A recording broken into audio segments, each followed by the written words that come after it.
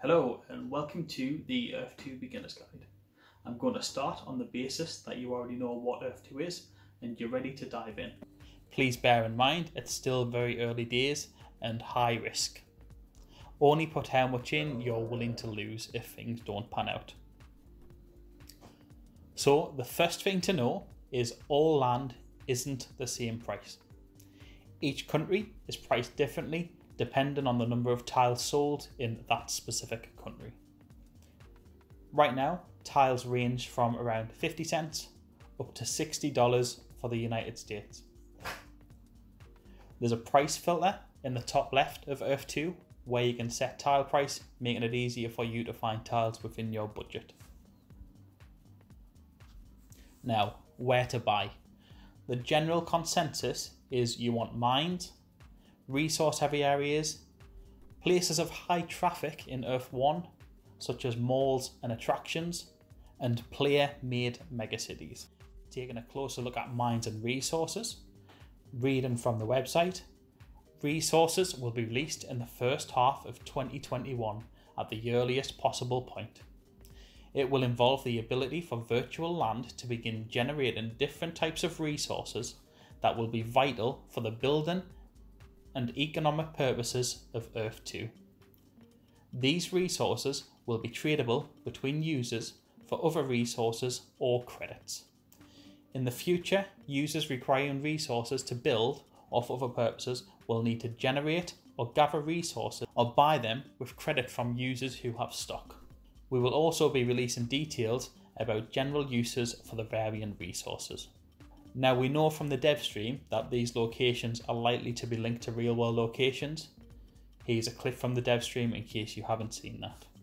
Well, usually the oil is not under the refinery in the soil, so I wouldn't bet on that. If you're living on a gold mine, on a real gold mine, your chances are way better. The thing is, most probably resources won't be random, completely random. There will probably be some random element to the stuff you find on your soil. There will be things like terraforming where you have influence over what kind of resources you can basically dig up. With some investments into a certain technology, you can maximize on certain resources. So a lot of it will be in the hands of the players.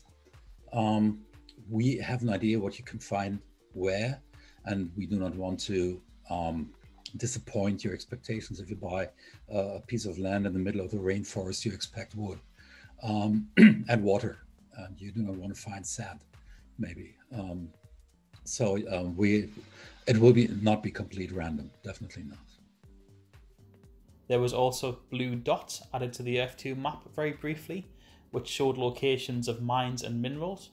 However, that was quickly removed. It could have been put up as a test or unintentionally pushed live, but another indication that these will be linked to real world locations.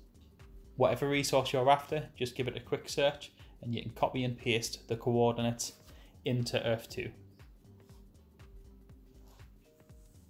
I will leave links to several mines in the description, along with a link to the dev stream and the blue dot map. So on to high traffic areas. We know Earth 1 and Earth 2 locations are going to be geographically linked. Again, reading from the website, built on top of Mapbox technology, we have created a geographically linked digital grid layer that spans across the entire planet, allowing people to claim ownership of virtual land in the form of tiles. It is our vision that virtual land will increase in value over time based on demand, location, earning potential, much the same way that physical land does. Be sure to claim your own land in key locations around the world early on. Additionally, here's an old screenshot from the website.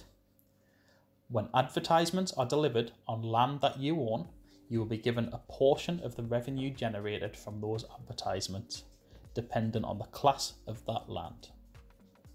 Attractions such as Big Ben, the Leaning Tower of Pisa, and the Forbidden City, regardless of the link in Earth 1, will also have people curious as to what's there in Earth 2, so you'll get the organic traffic from that. People wanting to find out what's there in its spot, or has somebody recreated a digital version of it. Other high traffic areas such as malls, beaches, university campuses, football stadiums, and even places like McDonald's will have the organic traffic to a smaller degree. But another big benefit to those is when we get AR features to the game. People wandering around these busy places, checking out what also exists in the metaverse. Here you will have the potential for ad revenue or even displaying your own business. We know Shane has previously worked with augmented reality. I will leave a link below for you to see more on that. We also know Mapbox, which Earth 2 already uses, has augmented reality features, which additionally work with Unity, the game engine that Phase 3 will be built on.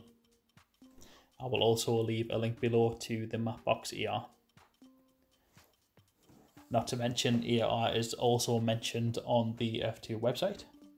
I imagine they will introduce some form of resource gathering or treasure hunt elements to the AR to gamify it and give a purpose to using it. Kind of much how Pokemon Go, you're hunting for Pokemon in the real world.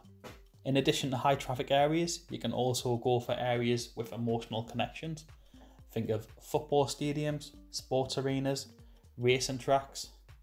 If Earth 2 becomes as big as we all hope, you will have the average Joe wanting to own a plot in their favourite venue, therefore creating additional value in that emotional connection they hold. If you think you've found a good location, but you need proof, simply copy the coordinates from the Earth 2 map, paste them into Google, reverse them, and then check Google reviews of that location. Generally, the more reviews there is, the more popular that location is. But more importantly, popular to tech users. Moving on to megacities. These are new cities which don't exist in Earth 1 that are being built by Earth 2 players, just like you and me. Imagine being there at the beginning of New York or London and being able to claim your plot of land. These could very well be the digital equivalent of that, and this is your chance to claim a prime location. There's also a few additional advantages, such as having many other players around who will gather on your tiles, giving you passive resource income. You will also have more organic traffic and footfall if you're planning on building a digital business or advertising. You also get to be part of a community, building something together with neighbours and other players instead of alone. The plot then also becomes more desirable, adding to the resale and rental market value. There's a lot of megacities to choose from, so make sure you do some research first to see which one best fits you. I do have some megacity review videos if you want to check those out. Now, moving on to tile classes. Tiles currently have a class from between 1 and 4, with further classes also mentioned, and eventually changing into base tiles, tiles without the advantages of class tiles. Classes are based on number of tiles sold in each country. For example, the first 100,000 tiles sold per country are class 1, the next 200,000 are class 2, and so on. However, there's currently no new class 1 tiles available until new areas are released. So what's the advantages and differences in the class? We've seen earlier that ad revenue will be dependent on tile class. The community also suspects that resource amount will vary depending on class. There's also the element of rarity. We humans love collecting and having things which are rare. Take a look at Pokemon cards or comics. And the limited run of 100,000 tiles per country alone adds to the appeal of class 1, along with the more popular locations are generally claimed with the class 1 purchases. When buying property, be sure to check a variety of map views. The devs have previously mentioned that satellite view is the most accurate. However, map view often shows named buildings and locations that you can then Google and research. 3D view lets you see how flat areas are. You might want to be on top of a mountain with stunning views, or you might want something completely flat for easy building. 3D view gives you that insight. You also don't have to rely on making new purchases to pick up tiles. Not only can you find huge discounts in the Earth 2 marketplace, but you can also still find Class 1 tiles. I will leave a link to the Earth 2 marketplace below. As a roundup, you're probably going to be best off getting a variety of property, from areas you would want to build a home in, to mines, high traffic areas, and megacities. However, I think the most important thing to remember is enjoy yourself. Immerse yourself into the amazing community that surrounds Earth 2, make new friends, be inspired, and truly find something just for you. Please don't forget to like and subscribe for more Earth 2 content. Have an amazing day.